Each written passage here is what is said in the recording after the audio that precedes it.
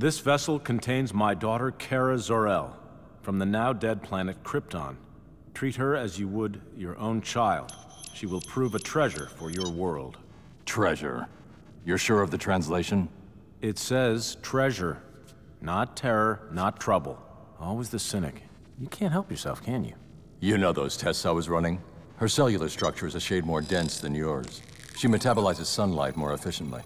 It could be her youth. It could be something else. Bottom line, she might be more powerful than you. It makes me wonder. So does her sudden appearance. I find it just a little too... Camp,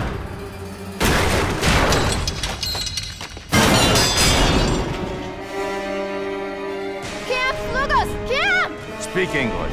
It's attacking! What's attacking? That! Crypto! No!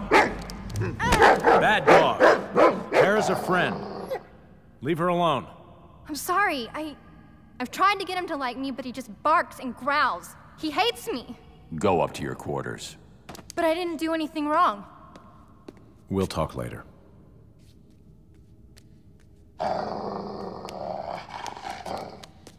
Crypto's just feeling a little overprotective, aren't you, boy? I don't know. I've always considered him a good judge of character. Look, she's been through a lot. Not to mention learning an entire language in less than a week. Why don't you cut her some slack? We don't know anything about her. She claims to have no memory of anything prior to splashing down in Gotham Bay. I'm not saying there aren't loose ends.